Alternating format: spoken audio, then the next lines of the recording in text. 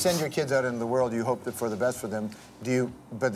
Going to college now, these kids are younger, it feels like, than we were when we were going out. It does feel like they were younger. And sometimes 17 years old when they're heading out there. And, you know, we were speaking earlier, when I first got to the University of Southern California in Los Angeles, I was the first person of color to live on Fraternity Row.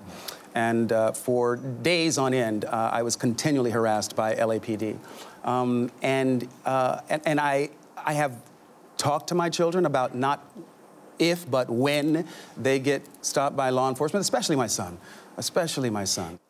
The real truth is that, like I said before, the world can be a dangerous place. You don't want to walk around on a hair-trigger edge. But I tell you, none of us are perfect, as well as none of us are immune. Injustice of any kind, anywhere, should be railed against. Sometimes it's safer to hold your tongue. I was stopped recently by LAPD, and it was a situation where I think a lot of past instances were present for me, and I was making this guy who was, and I gotta apologize to him wherever you are, officer.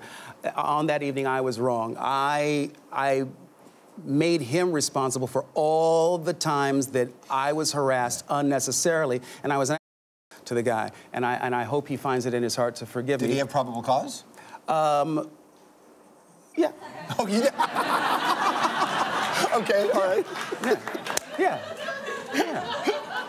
All right, well, that doesn't mean I was welcoming the stop. Yeah, you know. Yeah, he did.